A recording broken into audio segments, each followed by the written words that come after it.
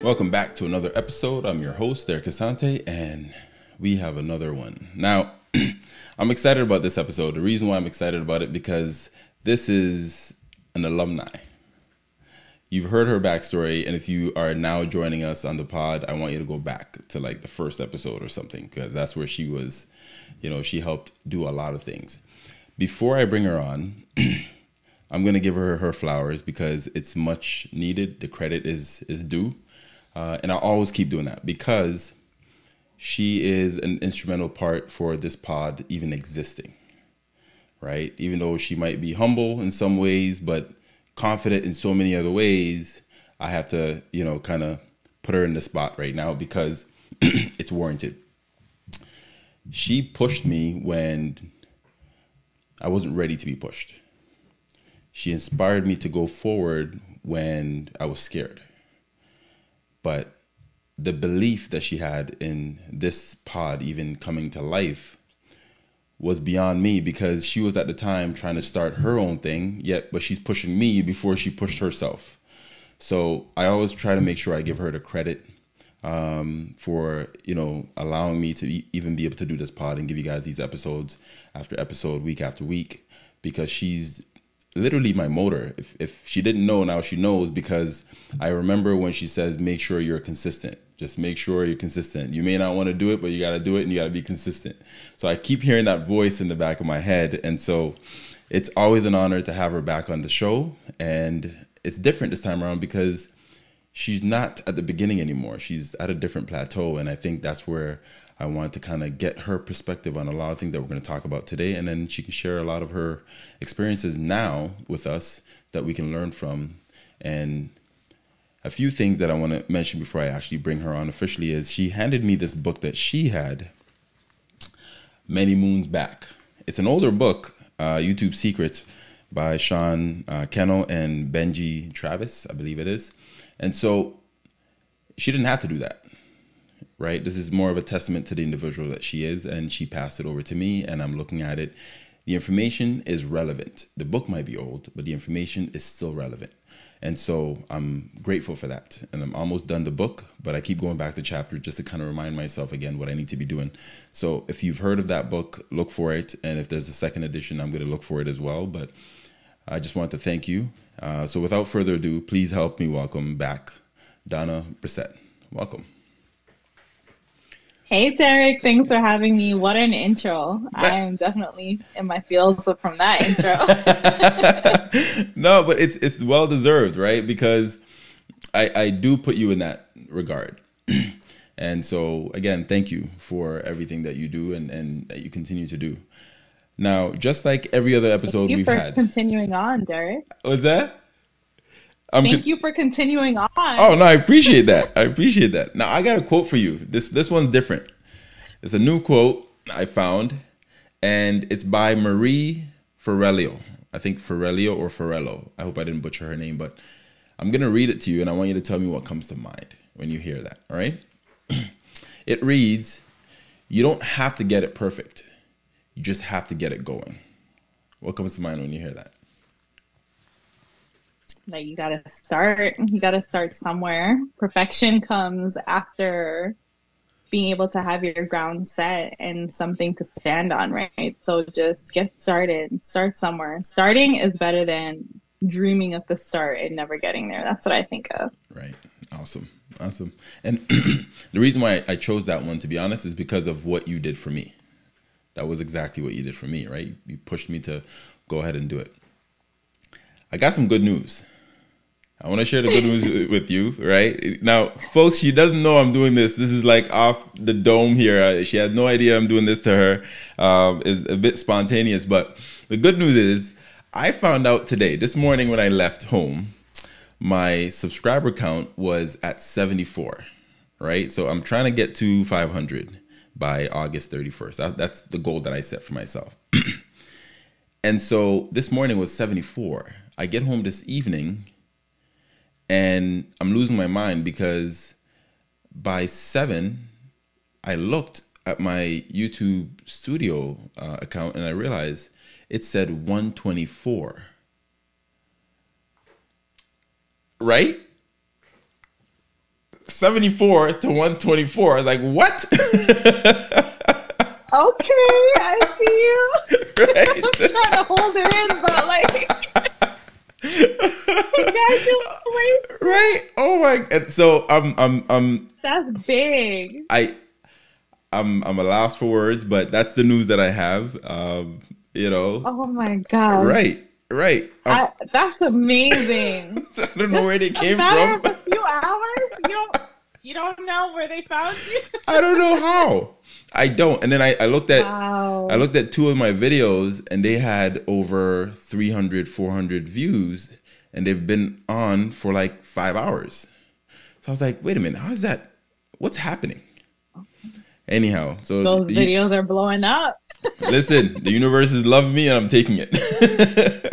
Before you get famous, don't forget I need. Oh, stop it! I'm trying to get now. See, since you mentioned that, I want to put you on spot because you said to me, "Do I want to do this interview tonight or push it back?" And I'm like, "No," because I know your schedule, and I don't know your schedule, but you know what I mean. You get busy real quick, yeah. So you're the one blowing up, and I got to make sure I stay close, right? But oh my god. So honestly, congratulations. That's thank huge. you. Thank you. Huge. Right. And I bring that up only because, again, you said it, just be consistent. It may not seem like nothing is happening, but just be consistent. And that's what's going to pay off. So I think I'm starting to see a little bit of that. So thank you for that. Mm-hmm. So thank you for continuing, man. That's like epic. It's hard. It's hard. I mean, you know. That's why I said it's epic. I'm like, wow. This is that juice though. Like when you see that growth, that like boost, it's the juice that you need to keep pushing through, because continuing is the hardest part. Yeah. It's not creating the content or showing up. It's like continuing to show up. So like this juice, I call that like the mojo juice. Like when that starts coming in, you just hop on that train and you're like, we're going. That's it. Wherever it's taking us, we are going. I'm on it. I'm running. Yeah. So I want to kind of give the folks that are now joining us, who have never, heard the previous episodes or our conversations prior to this, just give them the Coles Notes version of how you got to where you are. The real quick version, because we're going to dive into the current state that you're in right now. Well, the really quick version of this is that I failed a lot. I gave up a lot. I quit a lot. I lacked the confidence. I lacked the drive to push through when things get hard. And I took a lot of things personal, even when it wasn't personal. And that's where I was when I was an aspiring creator, right?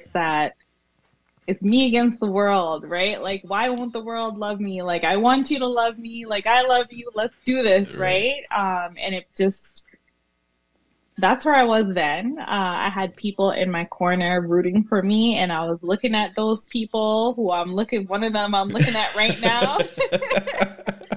And people were rooting for me, and I'm like, dang, like, why are they rooting for me? Like, I'm not even showing up for me. Like, how can they show up for me, right?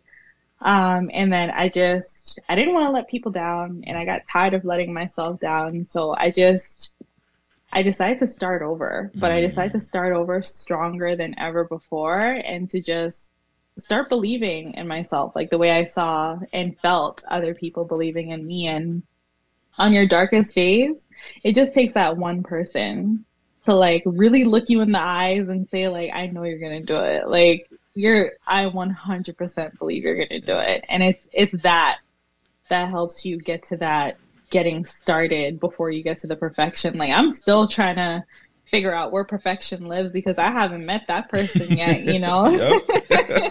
I haven't met them yet. And the vision changes so much throughout the process, right? But where I was before was just aspiring, struggling. I was in the weeds with everybody else, trying to make their spot on this overpopulated platform. And, eventually I just kept my head focused. I focused on what I could control, and then things totally changed after that. Nice. So what inspired you, first of all, to even say, I want to do this and chase this career path? I didn't want to let my girls down. I feel like as a mom, I always have to lead by example when I can. And I have all these people believing in me, knowing that I can do it, but I didn't show up for myself yet. So I figured, how can I teach my kids to show up for themselves if like I'm having a hard time doing it for myself? And honestly, there was nothing to lose. You know, I had already been on the platform for years trying to figure things out, right? So there's nothing to lose trying again. But there was a lot to gain, and a lot of it was knowledge and experience, and the mistakes are good. Like I tell people now when I connect with people and I have like meetings, I let people know like the bumps are what you climb on, right? Like the bumps are going to happen, but you don't just stop. It was never a stop sign. It was a bump. Climb over it, you keep going, another bump is gonna come. That's how they make the roads. Like you just gotta like keep going. And the bumps are just always what you climb on. You just gotta keep going, right? Man, that's a big quote right there, by the way. I like that. That's a nice little sound bite too. The bumps are what you're climbing on. Like it's true, right? Now recently, after climbing over all these bumps, you had this nice interview. I think what is it? The influencer? Was it what was the Yeah, I was I feel like it's net influencer, yes, but net influencer. I don't want to say That's it. Okay, That's perfect. Because I don't have it pulled up, so I'd hate to butcher such a lovely How did that happen? Like I'm trying to make the connection. How did that happen? Who found who? Oh my goodness. So the opportunity came to me a few months ago. And I wasn't really that interested because I didn't feel confident enough to control the narrative of what gets printed about me. I'm very cautious. I'm my own PR person always, every day, every minute I'm on camera and doing my jobs because I have so many of them. But I just decided that I just gotta stop pushing away the things that I'm too cautious about and be cautious, but like lean into it with caution, you know? And so the opportunity came up, I turned it down and I was like, you know, I'll pass. Flexing. Listen, I was just like, no, you know what? I don't see the value for me at the mental place that I was at. And then the opportunity came up to me again, but this time it was like, they have to talk to you. Like you are who they need to talk to. And then I was like, oh, like me? Well, all right then. If the request is me, I can show up for that. You know, like I know what I can tell you. So it was more in the beginning when the offer came to me, it seemed like an offer for someone. And the second time around, it felt like an offer specifically for me with a specific purpose. And I was like, I can get on board with that, because what I've learned in my failures is that sometimes you take on a lot because you want to say that you're doing things, but they don't serve you. And so then you sort of feel resentment because you're like, hey, I used my time to do this and it like wasn't valuable for me. Right. So it was like shifting from that mindset to also having the maturity to look at something and say like, you know what, this is for me. It makes sense for me to be here at this time, at that place, doing this one thing. But a lot of what I do now is I say no to a lot of things, and I love it. I love being able to say no because it lets me know that the things that I do choose to spend my time on, it's worth my time, and the impact that I'm going to make is worth choosing that time to put in that bucket, because I have so many buckets to fill and there's just not enough time to get to all of them. Right. So it's now being able to like look at it standing back and say, this bucket is worth filling. Let me spend some time here, because for each time I'm doing something, it's taking time from something else that I could be doing, you know? How do you decide? And I've sort of learned that. How do you decide? Yeah. Like, how do you decide, wait a minute, I'm going to do this and I'm not going to do this? How do you decide when to say no? And then my real question then is, what did you do to get to that point, to be able to decide, make those decisions?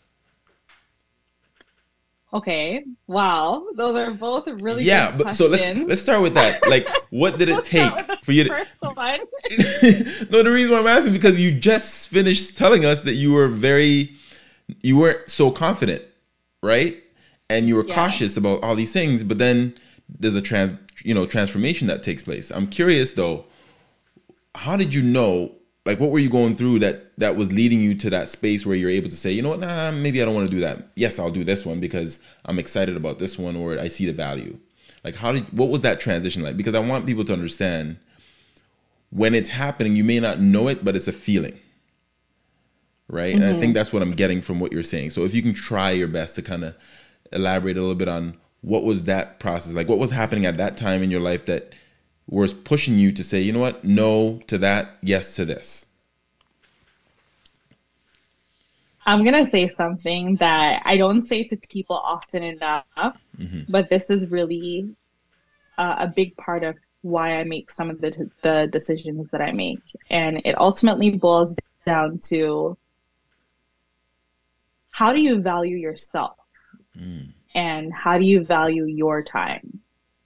Time is the one thing in life that I listen to audiobooks to try to figure out how to find more time.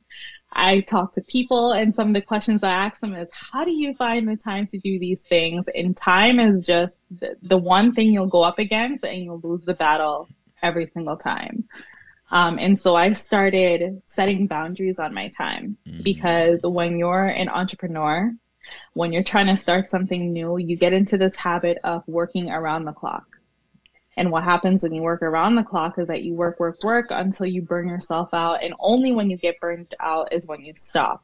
When you get to that point, starting over or getting started again or pressing play instead of pause takes so much muscle. Yeah. Takes so much muscle. It feels like you're walking from scratch. Like you're a baby who is like 8 months old trying to figure out how to balance on these two things people are saying, those are my legs, right? It's just being able to know, like you have to feel what's best for you, and you have to, something that I do that really helps me to always make the right decisions is I always think about like my end game, my goals, my business goals. And is this one thing going to help me continue on my journey to reach those goals? Or is this thing going to hold me back from getting to reaching those goals? And I weigh things like that, right?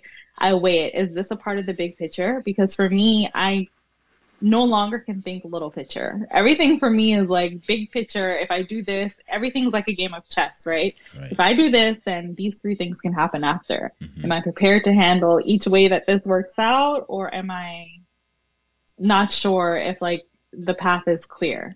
If the path isn't clear, I usually don't dive in. I need to foresee what the situation is going to look like for me to see if it's actually worth investing my time right now. A lot of the times when I say no, it doesn't mean no forever. It just means no, not right now, right? And then that's the power of it. Like I say no more than I say yes on a weekly basis. And I used to not say no because I felt people would hate me for it. Now people love when I say no. They're like, oh, not this week? Sure. What about next week? What about next month? Right? And so I had to learn through burning out a few times that it's my job as a businesswoman to protect myself against that. Because I have to work extra hard when I allow myself to get burned out. And it becomes that vicious cycle where you can't hop off. And so for every decision I make, I try to protect that person within, you know, because I'm not the creative when I'm making those business decisions. I'm like the CEO or, you know, some other title with my 7 hats that I wear on a different day. And it's being able to think business minded and know, okay, right now, you're not the person creating the content. You're the person who has to find the time in the schedule to see if this is something that you can do. So you have to think like that and always know that for each choice that you make, it could impact your future success. And so you have to choose wisely because brand, businesses, people, they love being around successful people. Yeah. They do. It's just the way that it is, right? Yeah. And so if I want to be that successful person, I have to make sure that I protect myself from not being able to show up in that category, right? Because burnout is real, and burnout takes 4 times as long to try to pull yourself through than it is to just, get up and create whatever piece of content that is. It could be poetry. It could be like writing a blog post. It could be showing up on a podcast. It could be anything. It could just be showing up for life. Yeah. All that becomes harder when you're burnt out. Wow. So you said yes to the net influencer, right? Yes. What did that interview teach you about yourself? Did you learn anything new about yourself when you had that conversation? Oh man, I don't know if I learned anything new, but I learned I was pretty great. I love it. That was great because I know what I'm capable of, and I know what I can do and what I need to challenge myself with. But seeing things written down in an article with someone else's words and not my own. And when I read the article, the first thing I thought was, wow, this is like way longer than I thought it was going to be. And like, that's full transparency. I was like, this is a lot of scrolling. I don't know, like, what's going to happen in here. I didn't even know what was going to be like fully in the article. Right. Yeah. And then as I started reading through, I'm like, I like her. I like her. Nice. And then by the end of it, I was like, oh, you're her. You are her. And then in that moment, I was like, okay, this is great. Now let's see what else we can do after this, because I was initially intimidated by this. And I told you the reasons why. Yeah. But the second time, another part of the reason why I wasn't intimidated by it was because I know why the interview needed to happen. Like, there needed to be a conversation about someone who had my area of expertise. Yeah. And I'm the type of person that likes to help people, right? Pull people in, give everyone their moment to like have their time to really pitch themselves on the best leg that they can. Yeah. But when I looked around, I didn't really have anyone else's name in mind for this. And I was like, oh, I know who would be right for this, and it was me. And it made sense why they wanted to do that interview, and it made sense why I said yes. Everything has to be in alignment. If it's not in alignment, it's just not the right time for me. So it was in alignment with everything that I do, what I'm passionate about, and what I'm confident to share. So I was like, let's do it. Let's do it. And then when I read that article, I was like, I really like her. Nice. Like, I like her. Nice. Yeah, it felt pretty good. I don't ever like beat my own horn as often as I should, but in that moment I was like, this is like pretty cool. Yeah. No, it's a really good article. Sorry, give me 1 second. Mazi, I'm gonna get you to go, okay? And close the door behind you. Thank you. Every once in a while, he'll pop in. He probably sensed my presence. Right? So you do the interview, and I'm curious, what strategies now or techniques do you use to consistently engage in the quality content that you produce? But before you get to that question, I want to spend a minute on Costco. Not to promote them or anything, but Costco is doing a great deal for you and some of the, your content that you put out. Can you share a little bit of light on that? Because I know somebody's going to come across you and be like, oh, she's doing videos about Costco. Yes, she does a great job with it. So please tell the people what it's about and how you came to that point. Yeah, so I am the founder of a YouTube channel called D and Fam. And on my YouTube channel, I post videos twice a week, and I help Canadians save time and money every time they're shopping at Costco. I decided to go this route with Costco because when I was searching as a viewer for information on Costco Canada and all the sales going on, I kept getting American sales. And if you know anything about the price difference, the product differences, it is very disappointing to get in your car, get all the way there, and you're like, they have nothing of what I saw, like absolutely nothing. And the things that they do have is about twice the price. Yeah. And I came here expecting something, and I was disappointed. And so I kept thinking, like, maybe someone should like start making this more accessible. And then so I sat on it, and I was waiting for it to become more accessible, and it wasn't. And it is available on social media, but I'm not social media obsessed, right? I'm more search obsessed. I'm more, what can I have and have data that I can track and figure out like what I'm doing right, what I'm doing wrong. And for me, SEO search, that's what drives me. It's not follower counts or how many views I get on a post or, you know, anything like that. I like to consider myself as like the laid back type, right? So you won't catch me doing a dance on Instagram, try to get, why you know, not? a few Just views. do a dance in Costco. You know, I might just go to Costco instead and buy something and be like, you won't believe how much I saved. And like, that's what I'll do. That's what I'll do to drive engagement, because I want people to know, like, I'm excited that I got this thing that I might not have needed, but I saved so much getting it. Yeah. And so it was that. It was also at the time that I started that direction of my channel, it was in a time where everyone was so secluded, right? Like times are scary. No one can go outside. And going shopping was actually very stressful because you didn't know what would be on the shelves. And this is like real life. I remember waiting 2 hours to get into a grocery store, right?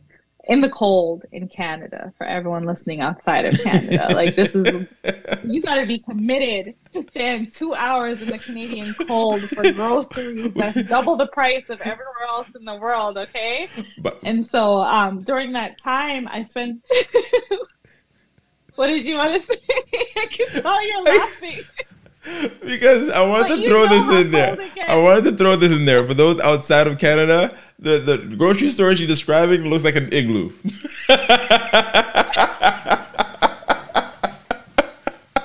But you know what? That's what it felt like, because the lines were wrapped around the grocery stores on the outside.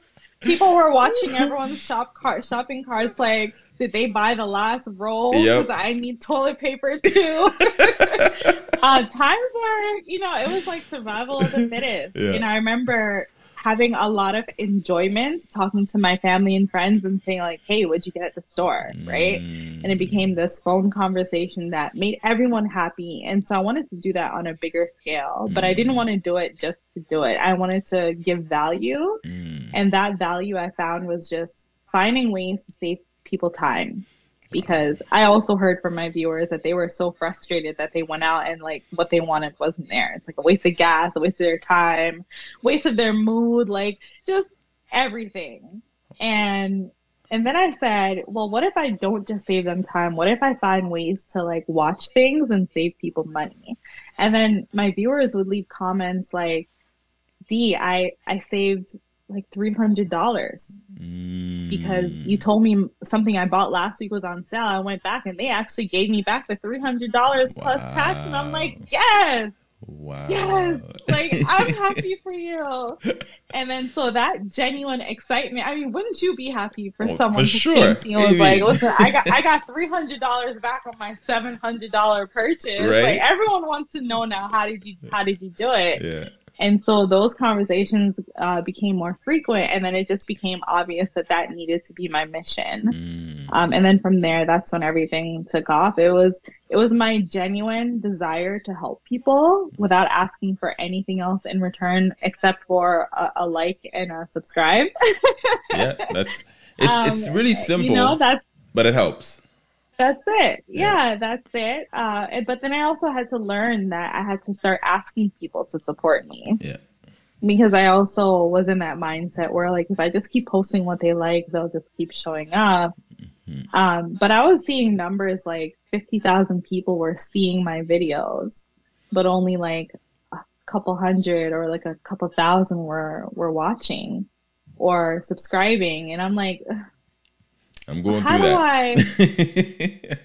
Yeah, it's like, how do I get those folks all 50,000 of them that keep coming back. Yeah.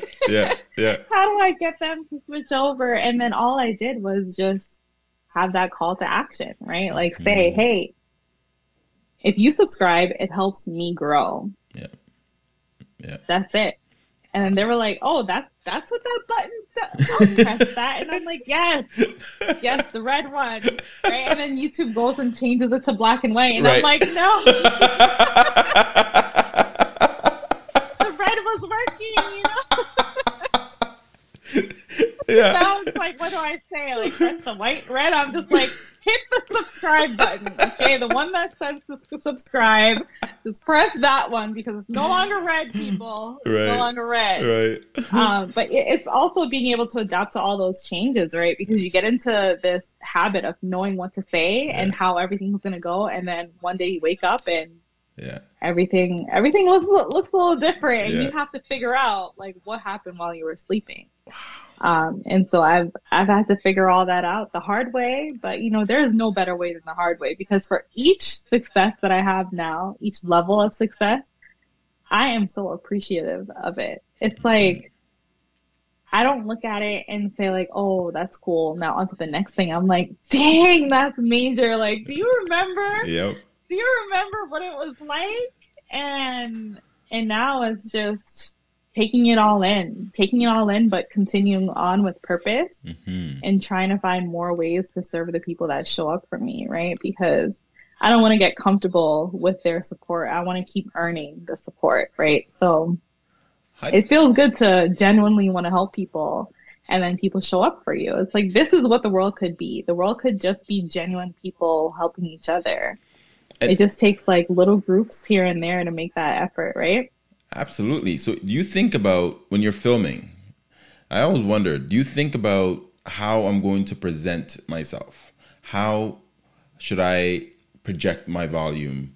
Are you thinking about your eyes, and are you making the right contact with the, you know, the video, the camera? Like, what are you thinking about? I'm trying to figure out what techniques you use that seems to work with your audience.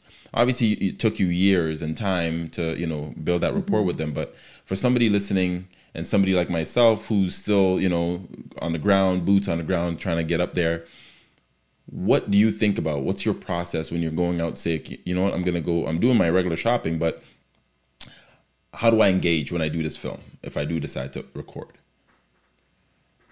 Yeah, so a big part of my decisions is including feedback.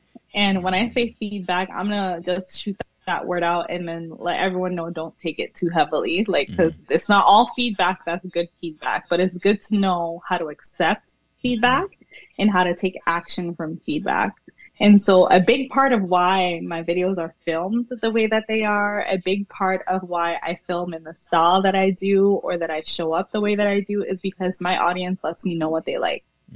And sometimes they let me know without me asking, which is a little harsh at times. But then I remember, if I change this one thing, it'll make this one person better. And if I can make it better for this one person, there might be 10 other people who are like this one person who it might also help, right? And so for me in the beginning, I used to go fast between products because there's like 1,000,001 products to show inside that big warehouse.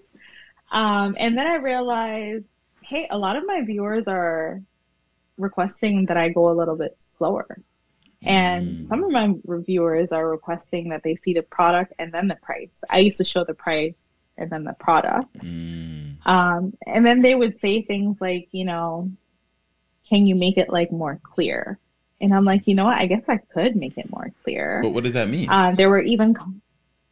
What it means is, to be clear, that they just want better video quality. Oh, I see. Because we have sensitive viewers who might not respond well to shaking on the screen. It might impact them in some way, or it could be something like the glares, which I can't control, but I try to. I try to like shift around and get as least little glare as I possibly can. It was things like that. And the biggest thing that I think made my videos so much better was like the music. So really quickly. I thought I was like a DJ. And so, I mean, I still feel like I'm a DJ, but I would edit my videos and I would put so much thought into the music, and then I had the music on blast because like I'm listening to it on blast. Right. And I'm like, they're going to be just as hype.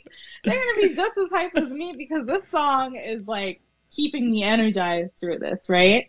And then I would see comments like, oh, it's too loud. I hate music. I don't like to watch this when you play music. I'm like, well, listen, you know, a part of me is like the music. Right. So the music is going to stay, but I'm going to have to find the volume number that's suitable for you. More suited for you. Yeah. It was finding that medium. It was not taking it personal that you don't like it on a high volume. Like I forget that not everyone would like to hear things on a high level. And so the biggest advice I guess I can give to anyone who's creating content is stop creating content with the mentality that you're creating it for yourself. Create the content for the people who want to see the videos or that you want to see those videos, right?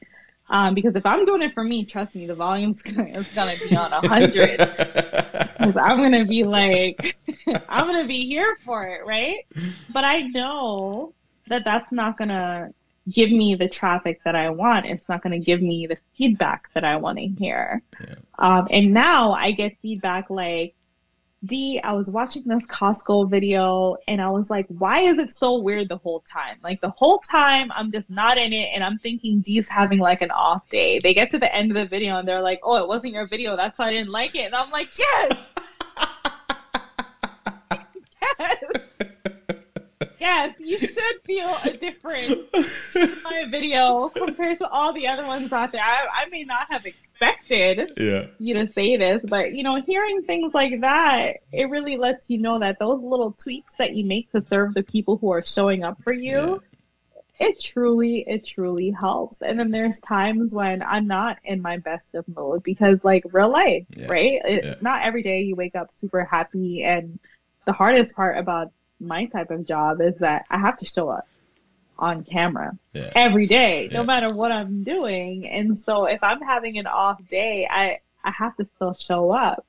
And what I've started to learn is that my audience knows me so well that even on the days when I'm like doing my best to show that like it's not an off day, they'll leave comments like, oh, your voice sounds a little off. Are you feeling sick again? Are you tired? And I'm like, you know that I didn't sleep last night.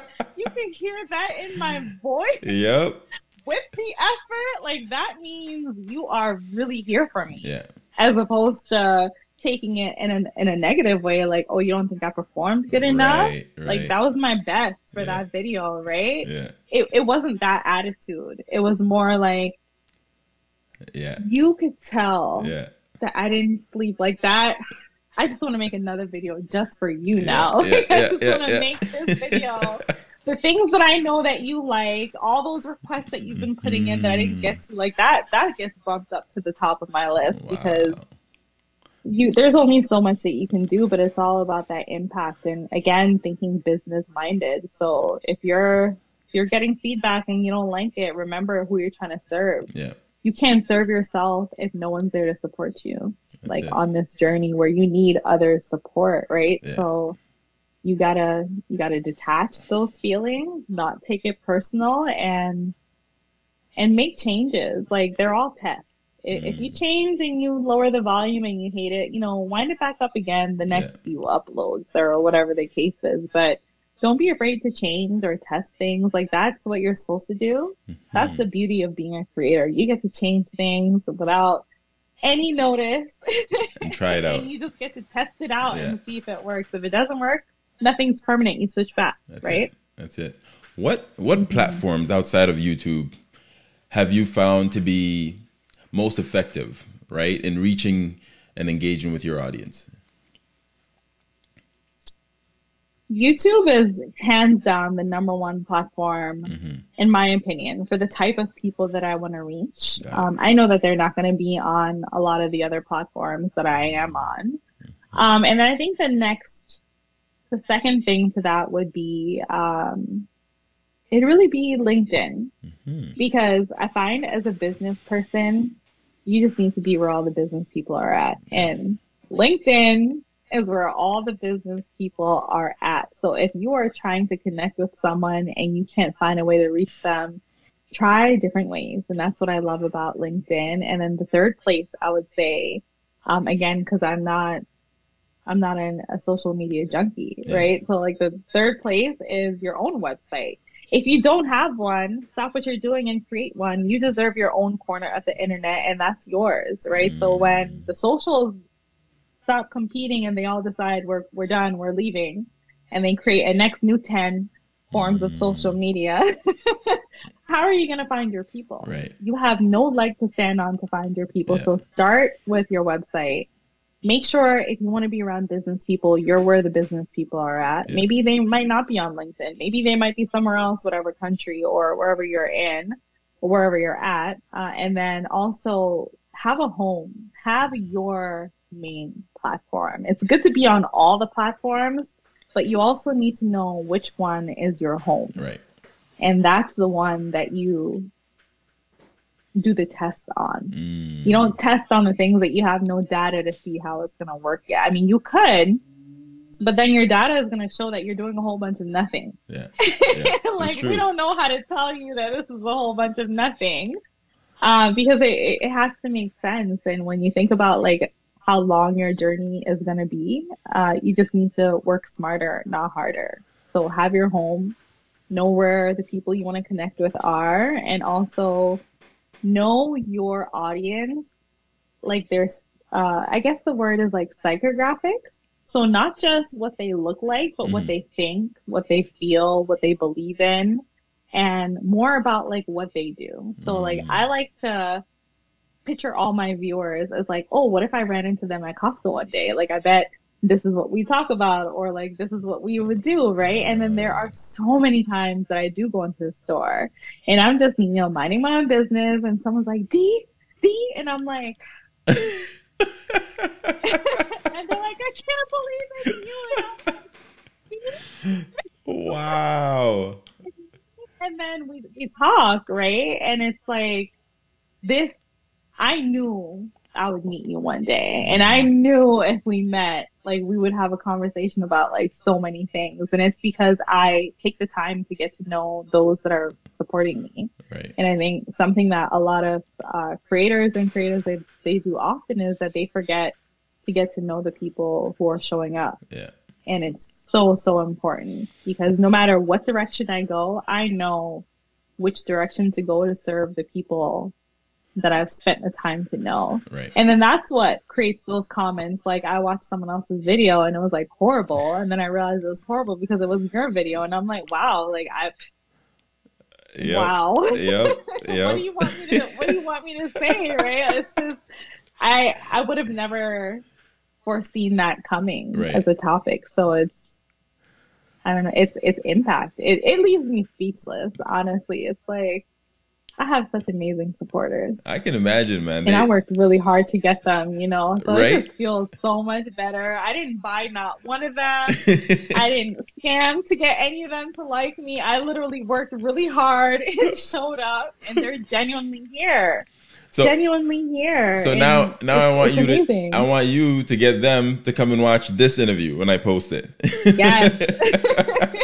They're gonna have to. Honestly, my supporters, they love getting to see me like in my role and also outside of my role, because I never come across as this person that like has it all together. I'm like, hey, like I do this, and I do 10 other things. Plus I have my kids, plus I have my husband. Like, I'm just trying to save money like you all. Like, I will boycott something because it went up $1 in price. Like, this is where I'm at in my life, okay? $1 will have me, like, for 5 minutes, like, I cannot buy this. You know what?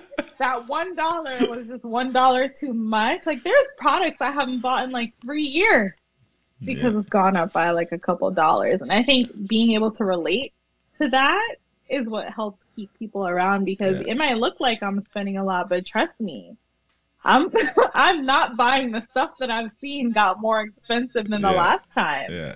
So it's more than just like the service. It's also being able to show myself in their shoes, right? Like other people are going to the store and saying, I can't buy this, and went up $1. And me too. That's the thing, though. That's a part of being vulnerable, right? You are literally putting yourself out there, because I think that's what your videos do, where they come across like this is actually who she is. It's not an actress. It's not somebody who's performing for a camera, right? Whereas some people, you can tell that, okay, you know what, they're putting on a show, they sound this way in real life, but in their videos, this is what they sound like, and they put on this facade. But your videos are like, nope, this is it.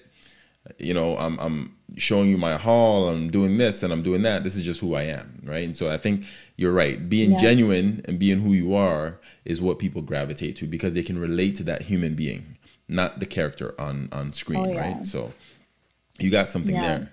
And one thing I've learned about audiences is that they are detectives. Oh, of course. Okay, they know when you're BSing. They can sniff it out like nobody's business. They can sniff it out like nobody's business. Because it's something they wouldn't do, right? So they're like, nah. Right. I tried to hop over the cart before, it didn't end well. Right? So I know you did that for the view. Yep. So you said earlier, and you said it with such enthusiasm, about SEOs. What can you share with me about SEOs that gets you so excited? Okay. Okay, I'll try to do this in like a couple lines, because once I get started on SEO, I might need like 2 more hours to stop.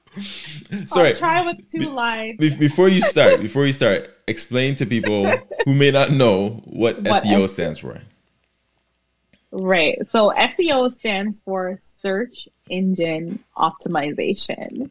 And so the number one thing that you need to understand when it comes to SEO is, what is a search engine? And you don't necessarily need to know just what is a search engine. What you really need to know is, what are the biggest search engines? Because that's sort of where you want to start first. And so the biggest search engine is Google. Second to Google is YouTube. Google and YouTube happen to be in the same family. So it just sort of makes sense that they are the 2 biggest search engines. And if there's one thing I can tell you to do when it comes to search, is you need to start loving it, because search is the only thing that will help you reach people when you're sleeping, when you're sick, when you're not feeling well, when you are on vacation in Jamaica or the Bahamas or wherever. Search is your friend. And once you can unlock what people are searching for and find keywords that'll help them find what you're posting in their searches, it really just makes you obviously more reachable. It helps your growth, and it also helps get you out there more. And I think the ultimate goal for everyone is, like, we all kind of just want to be out there more to see like what direction we're going to stick with, because there's a pivot all the time. Like, if you go into any business as an entrepreneur or a creator and think it's going to be this one thing forever, just know that's a lie. It will not be that one thing forever. In 2 months, your direction might change. In 6 months, your direction might change. One thing can change and just completely flip your whole business plan. So you gotta understand that that's a part of the process. So back to the search function. Once you can learn how to optimize yourself popping up into searches, then you'll be able to rank #1 for searches, like I do. I rank #1 for the Google search term Costco Canada videos. And if you type that into your Google search, you'll see that rather than Costco's website, it's just all of me. So the page just going down. And that wasn't because I posted a video once. It's because to date, I've posted over 300 videos, and probably over 200 of those are all Costco related. And that doesn't happen because, you just found a way to hack the code. I actually had to sit down and post over 200 videos to be able to see that type of traction. And so when it comes to search, it's not a case of if you're going to go viral. That's not the goal. The goal is, how many people can you reach for how long, and how can you make it easy for people to find you? Ultimately, that's like the #1 thing. How can you make it easy for people to find you? And that's why I love search, because I can't control going viral, and I actually don't desire to go viral. It brings in a whole bunch of things that I'm not prepared to try to use my time to deal with. Mm-hmm. Instead, I just want to be precise. I sort of want to be like laser focused, right? And if my goal is to help people when they're searching for products at Costco, I need to help people find me when they search for products at Costco. Yep. And so now that I've sort of cracked that, it's been so much easier for me, simply because I know that I have that one thing that makes me feel proud to keep on going, because it's really hard to land a #1 search spot. And I land the page. Yeah.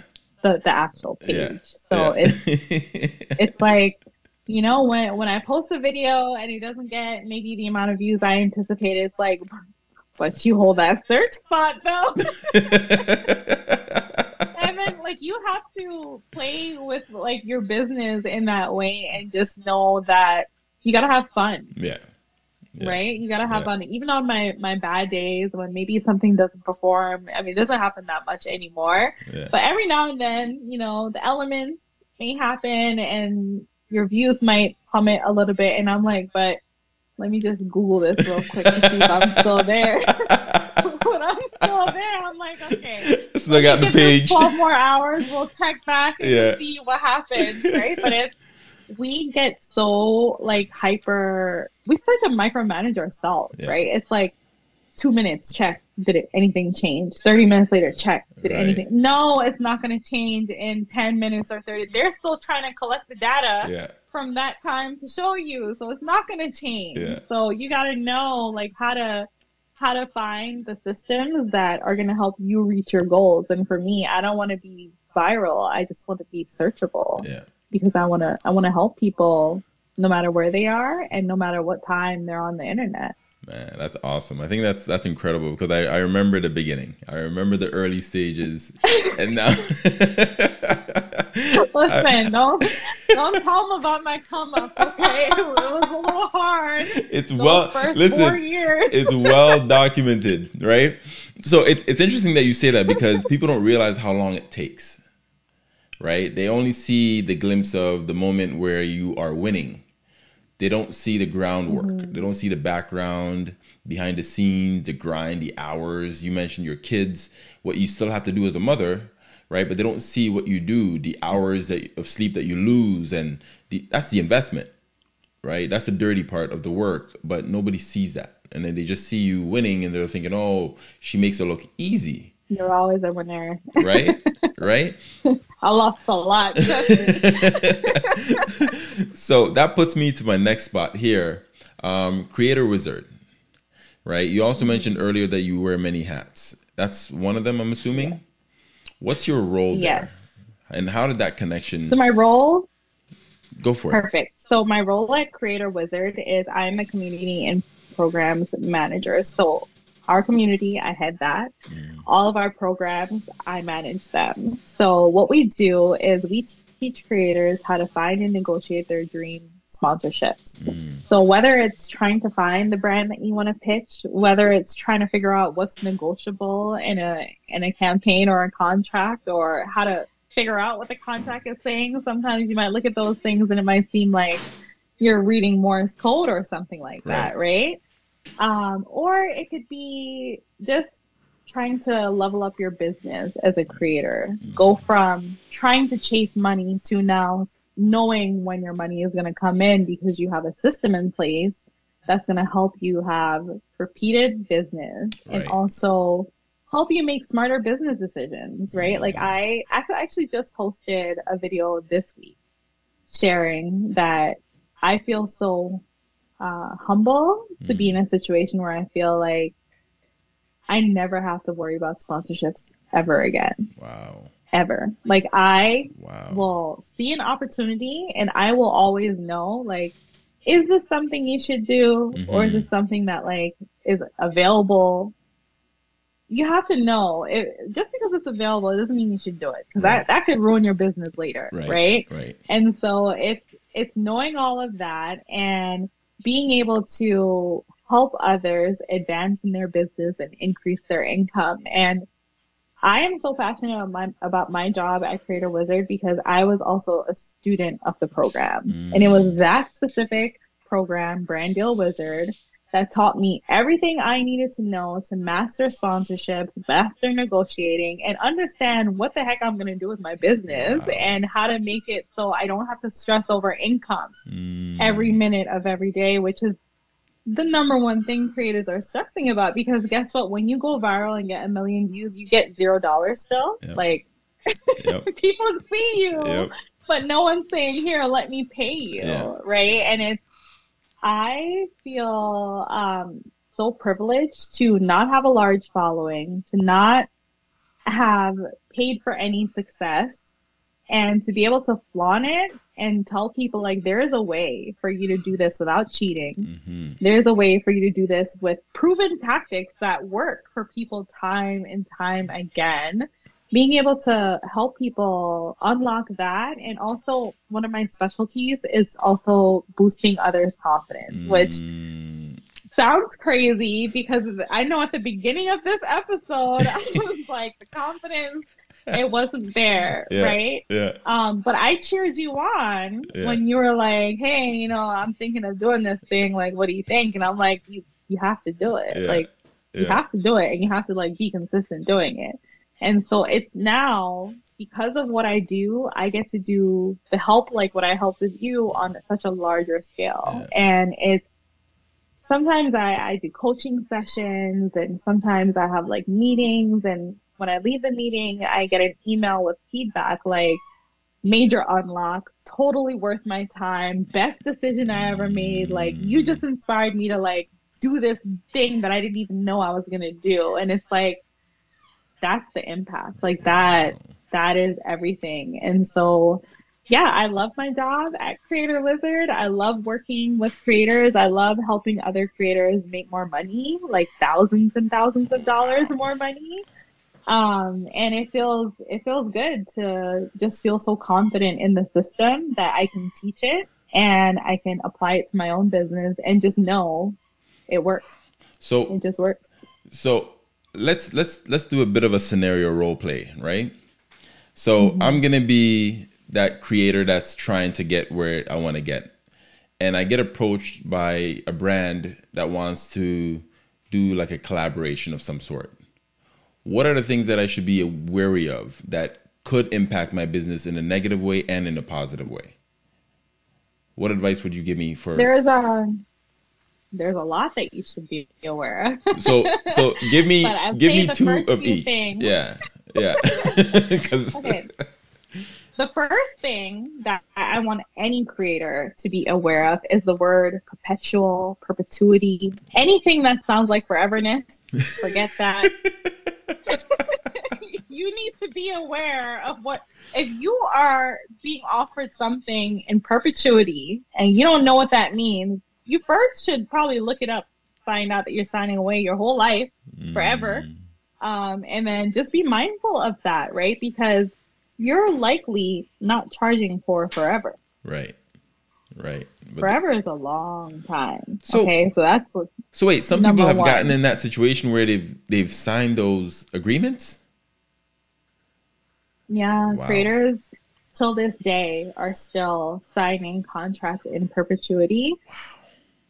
Some because they don't mind. Honestly, it's not that big of a deal for them. And others without knowing what it meant or that they did that. And so, yeah, you know, Derek might sign a contract with, let's say, Home Depot, right? You're going to create some content and you're going to provide it for them in perpetuity, which means they're going to have this forever. Okay. And then next month, Lowe's saw your work with Home Depot and they're like, Derek, we want to work something out with you, but you can't have any content with competitors out there. Ooh. We're going to give you $50,000, but that's our one thing. That's our one thing. And you can't work with our competitor within 30 days. And you did, because that was still during that time. Now, you did the work with Home Depot for $2,000. You can't get the $50,000 deal because you signed away perpetuity My gosh. And you agreed to be exclusive with Home Depot for 6 months, and Lowe's actually wants you to start working with them in 35 days. So that's going to be a little bit of a problem. A little bit? And so if you can't... That's $48,000. But you see, this is where creators can sometimes start to feel resentful, because it's like, I have to lose out on $48,000 because you set me up to sign this contract. No, it was your job. The red line, whatever you weren't comfortable with, it was your job to ask the questions that you need to ask. It was your job to understand that by doing this, you're also limiting your opportunities for the future. And you need to understand what these keywords mean, right? Yeah. So number one, understand what the keywords are in any agreement, in any discussion. Don't sign away your firstborn child. Don't sign away anything in forever unless they're going to dump like 5 trucks that have the $50,000.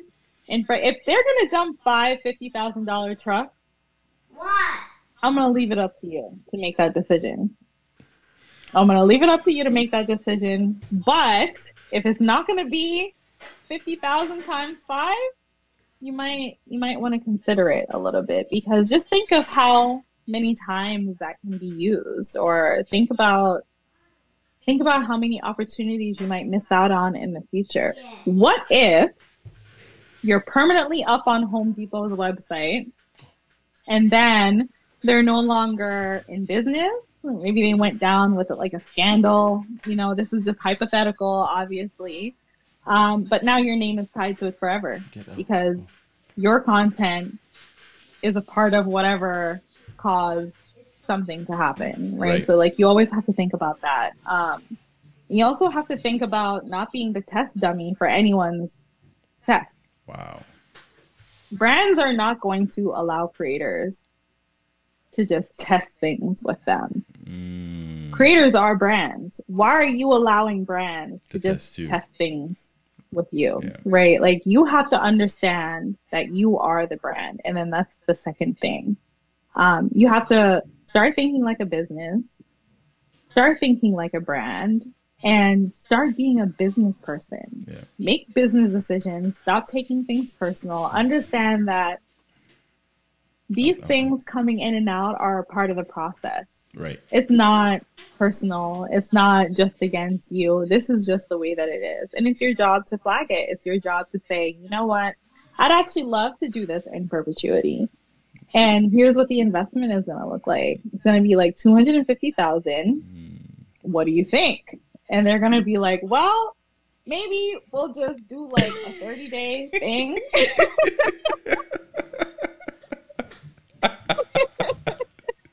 Right? Yep. So it's I just hope for the creator economy in general, and for anyone who's in business, to understand that there's no need to climb over each other to succeed. There's room for everyone to succeed. You just have to know how businesses work. What choices are right for your business, which ones aren't, and don't be afraid to say no. Like, there is so much power in saying no, and there's even bigger power in hearing no and not taking it personal. And once you get to that point, you'll be able to make more business decisions, and the more decisions you're making, hopefully they're all good ones, the more successful you and your business will be over time.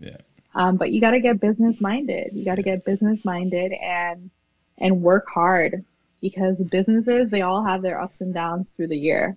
You know, it's not every month where they're in profit. So you got to plan. You got to plan it out and try to work towards getting there. Because this is not something you do and just see what sticks. If you want to be successful, you can't just do it and see what sticks. You have to do it with purpose. You have to do it and know who you're doing this thing for. I mean, if you had a lawn care business, but you lived in a place where no one had grass, what exactly, how are you going to get your clients? Right? So think about that, and think about, when you do get your clients, how are you going to pay for the supplies? You have to get the supplies by investing in the supplies. Investing in the supplies will help you invest in your business. And so with creators and entrepreneurs, think about how you can invest in yourself. Are you lacking the confidence? Are you lacking the knowledge? Are you lacking the resources? Are you lacking the vision? Yeah. Whatever area that is, pick one. Don't overwhelm yourself and say, I'm going to tackle all of them because I'm bulletproof. Hate to tell you, but you're probably not. Yeah. So just pick one, start there, make a plan to get through all of them, but you don't have to do it all at once or overnight. Like, no one does it all at once and overnight. And the people at the top, they have people who help them stay at the top. They're not doing it all, killing themselves to stay there, So just know that, and know that you don't have to kill yourself to be successful. You just have to work smart and do it for the people you're creating your business for, not just for you. Man. You will get to do that when you say, you know what, I'm done. That's when it'll be for you. That's amazing. Like, you just gave me a book worth of insight. Listen, that I want my cut and I want my Home Depot truck with the 50,000 right on my front lawn. My gosh. Right. Thank you. That was really, really, really dope, because you shared something that I was thinking about, but I had no idea what was taking place, because I didn't realize this is happening with content creators. Right? You hear about, deals, and you hear people promoting products and shows that they're doing and things like that, but I didn't know that these deals are happening. I guess it makes sense now that I hear it, because there are a lot of content creators that I used to see that I no longer see. So I wonder if some of those contracts kind of wiped them out indirectly, because they were forced that they can't, have relations with certain brands that that was competitors, or whatever the reason might be. But I can see it happening as you say it, right? And I'm picturing, I'm like, wow, that's scary. That's scary. Yeah. I mean, I did give one of the scarier situations. Like, it doesn't have to be so extreme, and it doesn't always have to be a bad thing. But, I was just giving an example that will hopefully resonate with the listeners and let them know that you just have to be aware of what you're doing. And if you're not aware, find someone who knows what they're doing and ask them how to do it, because they're more likely going to share it with you. Yeah. But just trying to figure it out without knowing anything, not doing any research, not taking the time is really going to set you back. So it's just important to take that step. For me, I lacked the knowledge when it came to trying to work with brands. And once I gained that knowledge, I was able to work with brands very easily because now I can choose the brands that I work with. I'll give you one quick example. This is a humorous one. Hopefully you find it funny. I think it's hilarious. There's a brand, I won't disclose their name, who has been trying to work with me for, I want to say 4 months. Yeah. And they are really coming in hot with their marketing and their efforts. And I swear to you, every week, at least 3 people, different people every time from their company reaches out and tries to make the offer.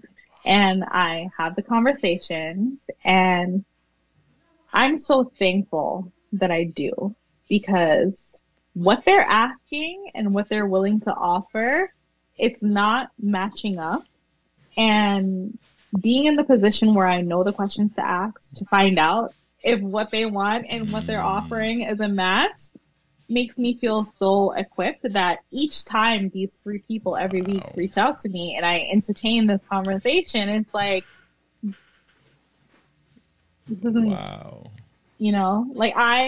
hear you, and I'm so happy that there's so many people working with you. For me, that's a no. Let me know when your situation changes. I mean, those are not the words that I use. I'm way more professional than that. Yeah. But can you imagine for 4 months, 3 people every week that you and the names just rotate and rotate and rotate. And when you look at what they're asking, I don't even think they've watched my videos. Wow. Because they would know. And Wow. If they watch my videos, their ask wouldn't be an ask because that's not an option for me. Right. And I think with creators, especially like in my early days, if a brand reached out to me, and when brands did reach out to me in my early days, I said yes without knowing what I said yes to. And I over delivered for free because I felt like you found me. Right. I get to give you everything that I have because you found me. No, it's not supposed to be like that.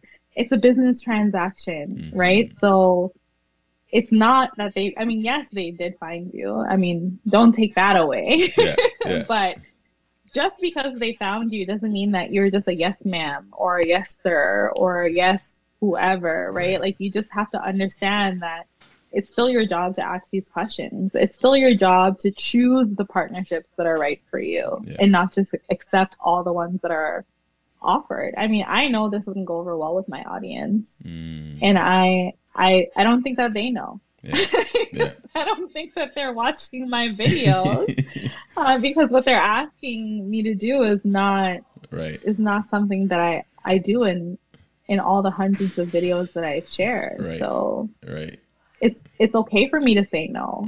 Because I know that I'm not missing out on anything, and I get to sleep really good at night for saying no to that. Because if I said yes, I would have to work so hard to try to find a way to make this work for literal pennies. And it's not worth it. I'm losing time with my girls. I'm losing time with my husband. I'm losing time with the work I'm actually getting paid to do. Like, this is just not. You got to weigh the pros and cons and just pause. Every opportunity that comes, no one is going to hate you for saying, give me a minute to think about it, or let me, like, no one is going to hate you for that. So allow yourself to take that time to think. Just don't think for a year, like, come back with an answer in a reasonable time. But allow yourself to pause and think about it and evaluate if it's in alignment. And if it is, go for it. If it's not, it's a no for right now. It doesn't mean it's no forever. We'll circle back. We'll see if this is fitting in the future. Wow. So great. Thank you. I've got a few questions, maybe two to ask. But before I do, you know what we got to do next? Oh, gosh. Would you rather? Are you ready?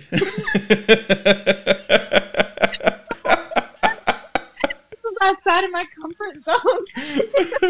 I'm gonna take it easy on you with this one this time around, because you graduated. You're no longer the young pup. Okay. You're now an exec up there. Listen, so I gotta. I'm a young pup whenever it's would you rather.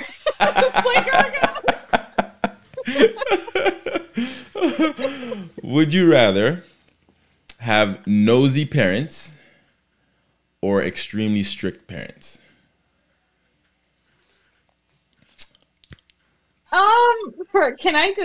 I feel like this is a trick question because the nosy parents are usually the strict parents. I'm just saying. If they weren't being nosy, they probably wouldn't have been strict.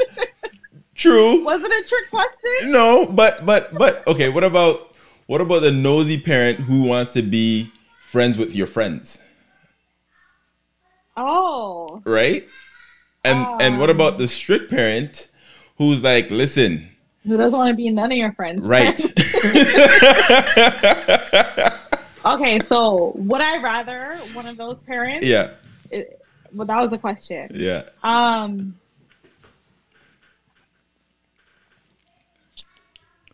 This is a hard one because I grew up with a strict parent.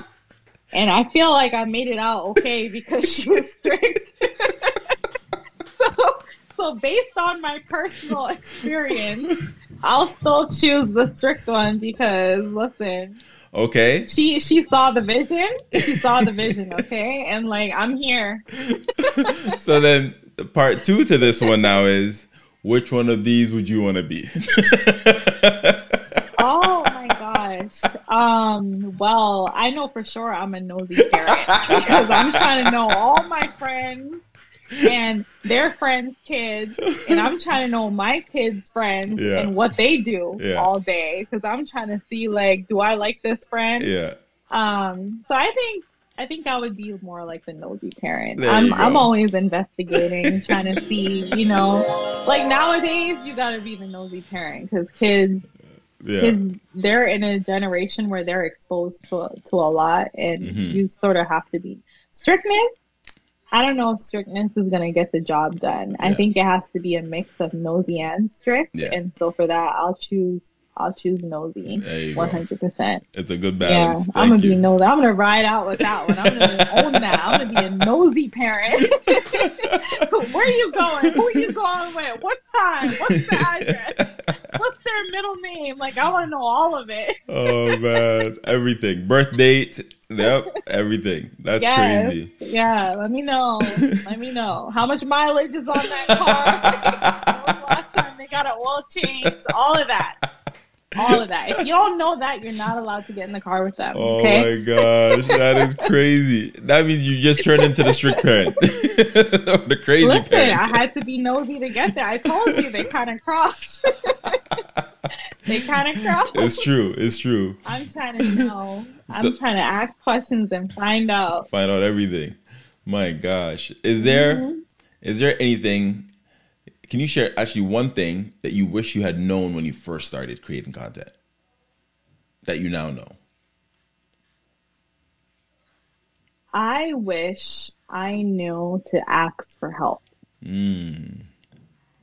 I wish I knew to ask for help, because starting out, it felt like you had to do it all alone and you had to learn the ropes all on your own.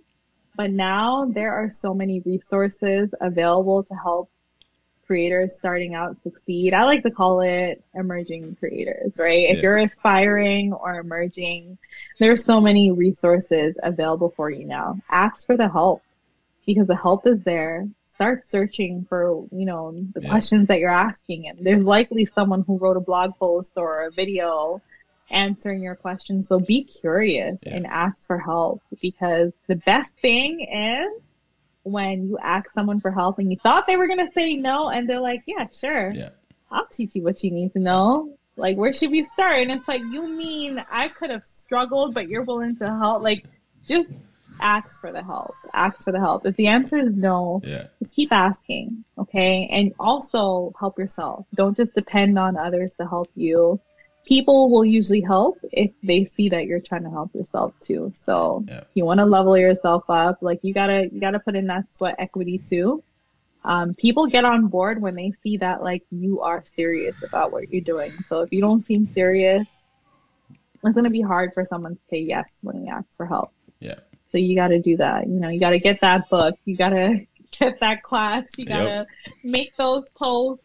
You can't always say, like, oh, I'm going to start this channel, or I'm going to start this podcast, or I'm going to start this thing, and say, hey, I need your help. But, like, it's been 3 years and, like, you actually didn't start yet. It's really hard for someone to dedicate their time to help you get started if you're not starting yourself, because the onus is on you. The onus is on you. It's your business. And what can we expect from Donna by the end of 2023? Like, what are you working towards? Oh, goodness. Now? I know. By the end of the year. Okay. Yeah. We're halfway there. That's it. So there's so much that's in the works, and there's so much that I plan to do before the end of the year. First up on the list is I am on the road to hit 10,000 subscribers on my YouTube channel this summer. So I mean, I'm trying to, like, stay calm, because I can't imagine 10,000 people in one room. Right. And that number, I mean, I can't imagine 9,000 people in one room, but I am ready. I'm ready to see 9,000 people in a room. So that would be, like, the next big thing. And then after that, I want to find different ways to challenge myself. I want to level up always. So something that I do often is when I feel like that didn't make me feel that confident, or like there's that one thing that I kind of wish I was a little bit better at. Yeah. Instead of continuously saying, I wish I was better at this, or I wish I could be good at this, I purposely do something to get better, like right away. Yeah. Yep. You got to work towards it. Because, it's, you could keep saying it, or you can just be about it and like try to do it. Yeah. And what I've learned is that I was too much in my head in the early days, and now I don't allow myself to be too much in my head. Yeah. When I find myself being too much in my head, I'm just like, you know what, just do it. Yeah. Just whatever you're going back and forth on, you know, just you'll spend less time just doing it than you are going back and forth thinking about it. Yeah. And so once you get comfortable in your standing, you're able to do those things. Yeah. But, you know, if you're still trying to figure things out, that's probably the worst thing someone can tell you to do. But just know when I share these things, I'm sharing it from personal experiences and facts and real life scenarios that I unfortunately have had to struggle through. So let me do the struggling and you just take the lessons and move forward, because it's not nice there at the struggle, but it's really nice on the other side when you get to less, you know, there's just less stress in general about what you need to do and more focused on what you have to do. Focus is my word for the year. Nice. And I chose focus because through anything that you do, through anything that you try with focus, it will get done. Yeah. It doesn't have to be perfect. It doesn't have to be permanent. It doesn't have to be in perpetuity. Love it. Means focus to have it be your best. Yeah. And so that's what I do now. When I'm doing one thing, I focus on just that one thing. And there's a couple books that I listen to that help me with that. The first book is called One Thing, which teaches you how to just focus on like one thing, and it helps you be more productive. And the other one that helps me learn when to say no is called Make Time. That book, if there's any book that anyone chooses to buy or listen to after this episode, I hope that if you're struggling with finding time in your day, or if you feel at the end of every week like, dang, I didn't have enough time to do that thing I wanted to do, it's worth listening to, because the book teaches you that you have the time to do it, but you actually have to make the time to get it done. Yeah. And so for me, I had to say no, because I'm trying to be great at other things. And if I say yes to this, it's going to stop me from this one thing that I know, right? And so it makes you feel better, because you know that it wasn't no because, you know, you're just pushing it away. It's no because you're making time to do that one thing. And the books kind of come together. Like when you get that mindset, you're like, make time, one thing, boom, I'm focused. I got it. That's it. But I mean, it's really focus speaks volumes. If you could focus on that one thing for 5 minutes, an hour, a day, whatever it is, find that rhythm for you, like you're going to make progress. Progress is what gets you to perfection. So if you're trying to chase perfect or perfection, you got to focus to make that progress. You also got to be consistent to have the progress. So it's all intertwined. You know, you got to be focused and be business minded and value your time and everyone else's. Make the time. How do people get connected with you? You mentioned the YouTube channel, but I want you to kind of reiterate that again, and any other platforms that you prefer people to connect with you, learn about what you're doing, how they can get actually your assistance and pay for your services, you know, with what you're doing at Creator Wizard. So share all of that with the folks so that they can actually connect with you and just have the same opportunity that you're having. Awesome. So if you're trying to save money at Costco, find me on YouTube at DeanFam, DeanDFAM. If you'd like to connect with me on a business level, you can shoot me an email at d@CreatorWizard. But I'd love for you to find me on LinkedIn and connect, because you're likely a business person, and I like hanging out with business people. So find me over on LinkedIn at dbrissett. You'll find all this whenever you search me on the internet. So I'm not hard to reach. And I'm here and available, and I'm ready to help those who need the help. And I'm here to cheer everyone on. You know, I'm everyone's biggest supporter always. And I am that because when I didn't have that, there were those people for me. And so it's a service. It's a personal mission for me. So find me. Let's succeed together. Like, there's room for all of us. There's billions of dollars.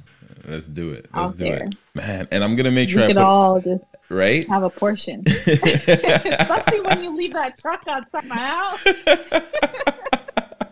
I'm ready for it. I'm gonna make sure I put all that information in the description so you guys can easily access D on all those platforms. I'll get all the information and share it with you over there. The YouTube link will also be there so you can easily get to it. Man, I can't thank you enough. We started with a quote, and I want to end with that quote because it's just so fitting the way we ended this conversation, which is, you don't have to get it perfect, you just have to get it going. Right? And that's by Marie Forleo. So stick with that until next episode. I want to thank everybody for tuning in and supporting the pod as usual. Make sure you subscribe, like. If you love the content, I think she gave us more than enough. I didn't even ask for all of this, but I got more than I bargained for, and I'm forever grateful for it. And so you guys need to appreciate that, because she gave you a lot that a lot of people are paying for right now. And so take advantage of it, connect with her, and get even more so you can actually elevate your game. I'm privileged, so you can't follow what I'm doing. Right, but I can call her. I'm privileged, okay? I am privileged. Right, I can call and try to manipulate some situations and get access to information, but still I have to respect her time, right? And that's what's important. So do connect with her on a business level, and also follow the channel, because you'll learn a lot about how you can save when you go to Costco, because we all benefit. Trust me, I don't do a lot of shopping at Costco, but my wife does, and she benefits. And when she benefits, I benefit. So take advantage of it. It is helpful. It actually is. I'm shocked at how beneficial it is, because I didn't think something like that was extremely beneficial, but it is. So again, folks, take advantage of that. And until next episode, I want to thank you. Love, peace, and nappiness.